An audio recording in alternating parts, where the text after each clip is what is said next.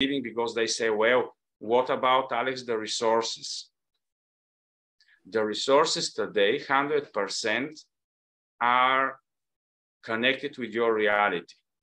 But the resources that you are going to have when the house is manifested, you don't know, I don't know, nobody knows.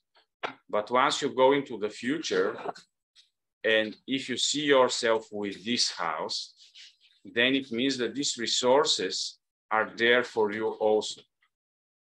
Because in the non-physical matter reality, in the invisible, everything visible doesn't matter. So the only thing between you and reality is to have this interaction and connection.